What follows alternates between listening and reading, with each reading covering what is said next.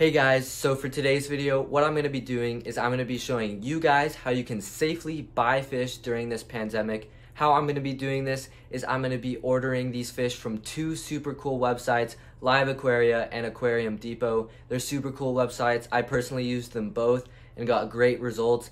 And I think this is just a great time to show people that you don't necessarily have to leave your house for fish or fish tank supplies. You can get them all just ordered to your doorstep and don't have to risk getting sick or getting anyone else sick. So without further ado, let's dive into the video.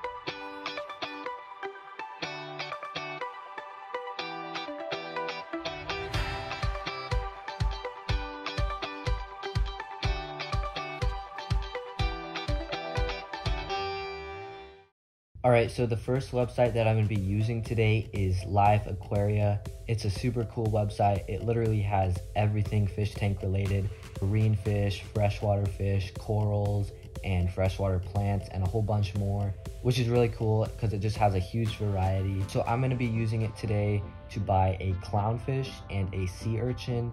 So the clownfish that I'm going to be ordering today is a caramel mishbar clownfish, which I think looks really cool. It looks a lot better than just the standard clownfish. And the next thing is the sea urchin. The reason I'm getting this is I have a little bit of algae, and I think sea urchins just look a lot cooler than just the standard snail or hermit crab that you can put in a saltwater tank.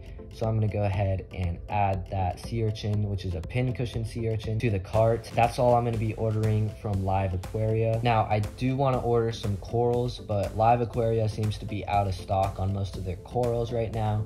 So I'm gonna use another website called Aquarium Depot, and it's got some really cool corals at really great prices. I'm not gonna show you guys all the corals that are ordered because it's just gonna take me a while to navigate around this website.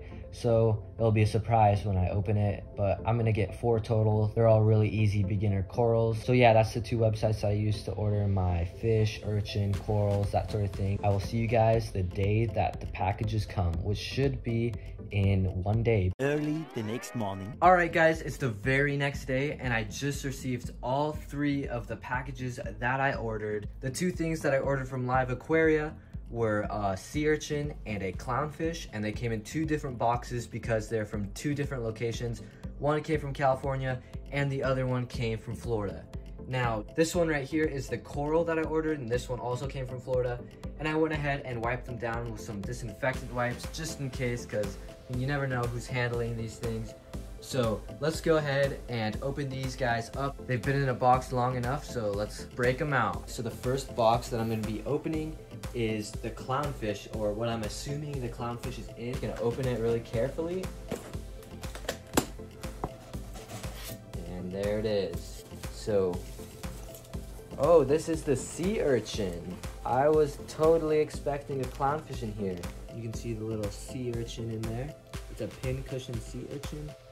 Yeah, this guy looks super cool, and I'm really excited to get him acclimating. So now let's try and find the box that actually has the clownfish in it. So this box right here has to have the clownfish in it.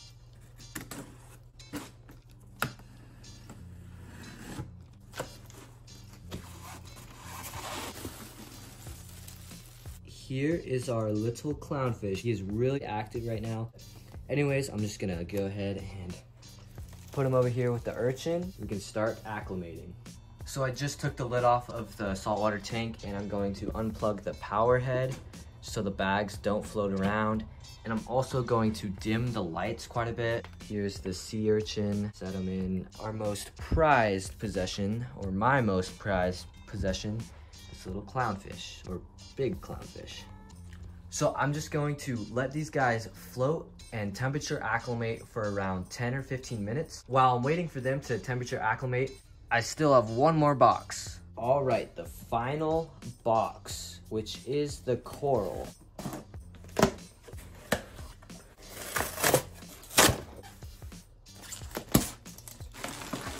And here they are, the 4 corals.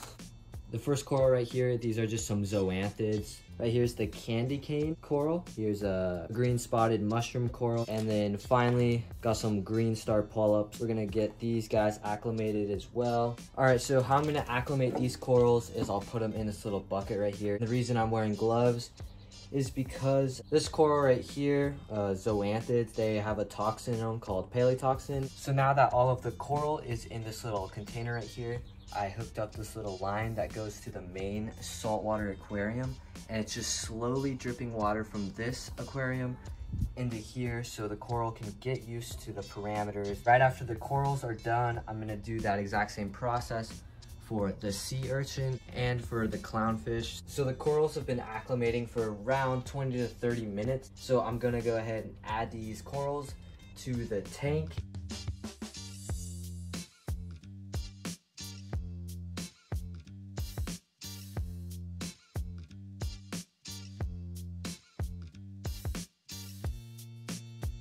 Next up for the acclimation, we have the sea urchin. You can see all those little tentacles sticking out, and I'll acclimate this guy for a little bit longer because he's a little bit more sensitive to the water parameters. So I just went ahead and put the sea urchin in, and he's looking pretty good. All his tentacles are moving around. Hopefully he's starting to eat some algae already. But now it's time for the clownfish, the one I was most excited about. Move him over to this little container right here. Oh, I just missed it. To this container right here. I just took them out of the bag and have the little drip loop going, and now I'm gonna leave them until the water parameters are the same. It's been exactly half an hour, and I just put this clownfish in the tank, and he seems to be doing just fine. And all of the corals are all closed up and look pretty gross. They're just kind of doing their thing. Hopefully they'll look a little bit better in the next few days. But the sea urchin, you can kind of see his little spines back there. He's just been walking around. And what I'm gonna do is I'm going to dim the lights or completely shut them off, and then I'll check back in a few days, and if these guys are still alive, and if the coral opens up, then I'll do a little update for you guys. So yeah. The next day.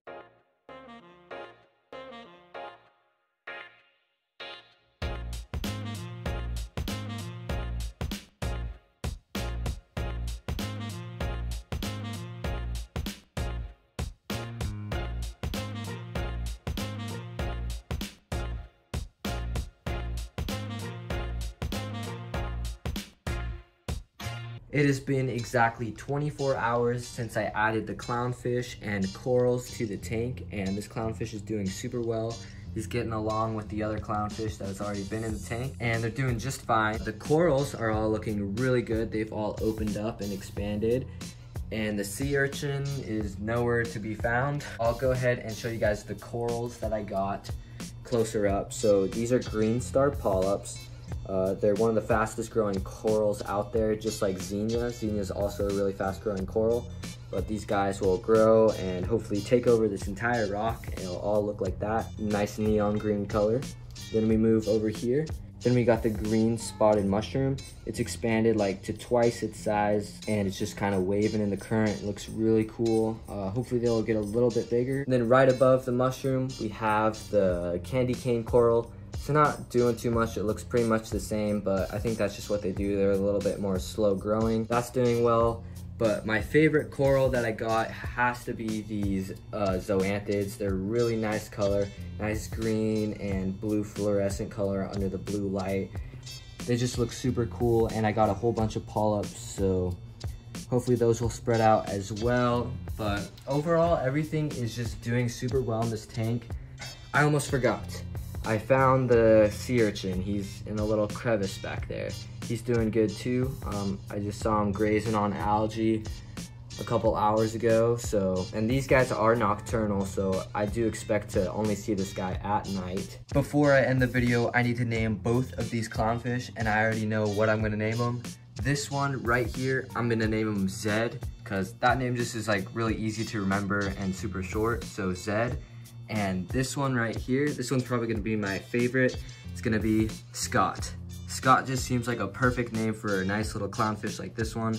And together, they're just gonna be Zed and Scott.